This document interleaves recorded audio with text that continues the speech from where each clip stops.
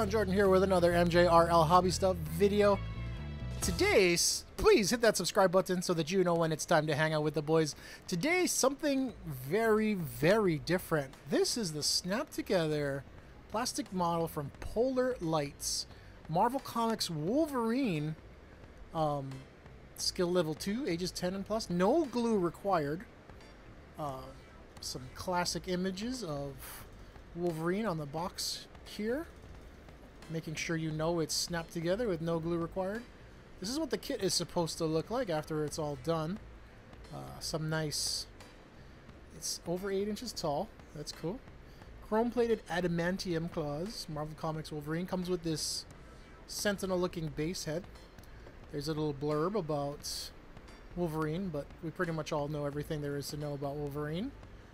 2 head options, masked and unmasked, and a battle damage Sentinel base, and advertising for the Hulk truck, Spider-Man, and Captain America kits. This is from 2013. I have no idea what to expect. Let's just check it out.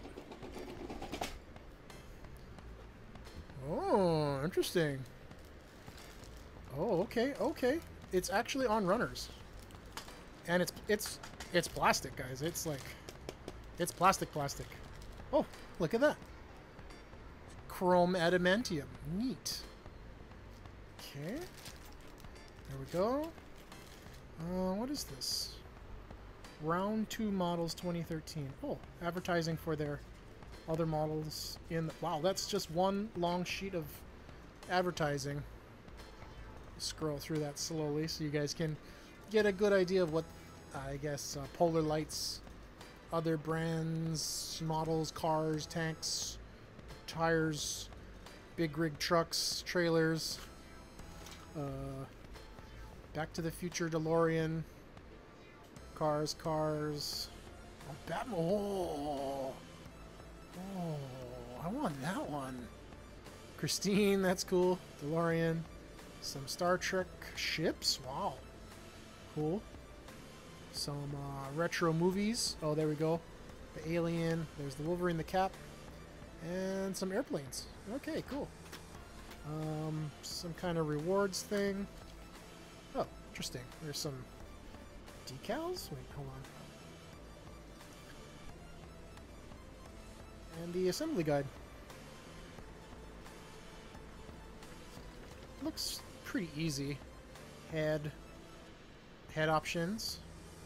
Arm, torso, legs, Sentinel head,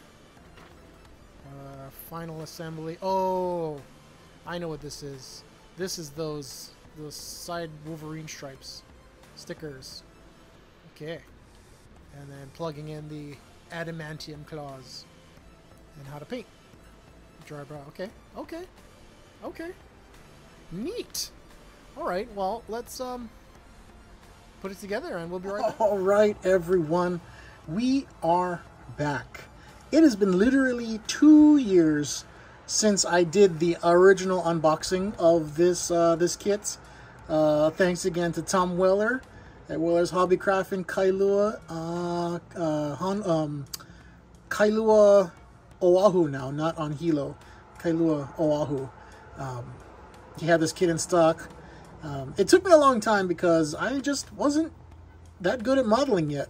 I used the various different techniques, spray brush to get the primer on, and I airbrushed bits and pieces, but I just wasn't that good at airbrushing, so I put it on the side for 2 years, and then I started up my hand painting. So I went and ended up getting some of this game color paints to hand paint, and this and a little bit of Tamiya's, yeah, came out pretty good actually. It's not perfect. There are some, you know, small detail problems, but you know, the 3-foot rule basically says if you can see any flaws from 3 feet, then it's a big flaw. But otherwise, it's pretty darn good.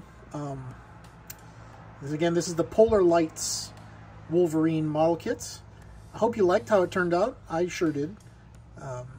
Please leave a like, a comment. If you've ever built one of these, go to the Instagram and maybe post a picture of what yours look like. This kit is very interesting. You see these decals here? I mean, the black stripes, they're actually water slide decals. When they went on kind of wavy and bubbly, and I was like, oh boy, this is not good. So I used the Mark Setter, which is the glue basically that goes over water slides. And I hit it with some clear top coat. And yeah, they flattened out really, really, really nicely. I was surprised. Everything else, like I said, was either hand painted or with a little bit of dry brush or airbrush. Dry brush, airbrush, all of the above. Give them a little bit of weathering here and there, and yeah, turned out pretty darn good. Here you go for a little bit of size comparison. This is my 1/100, the old school HG 1/100 Wing Gundam E0 kit with the extra finish. Yeah, so they're comparable, I guess. Wolverine is just a shade taller because he is standing on the Sentinel head. One more time, again, thank you to Weller's Hobbycraft, Kailua, Honolulu, for having this guy and just being patient with me. I told him I was going to do a review and give him a shout out like 2 years ago. So here it is, man. Here's the Wolverine and the shout out to Weller's Hobbycraft. This is Jordan. Leave a like, a comment, a subscribe, and a share. This is MJRL Hobby Stuff. See ya.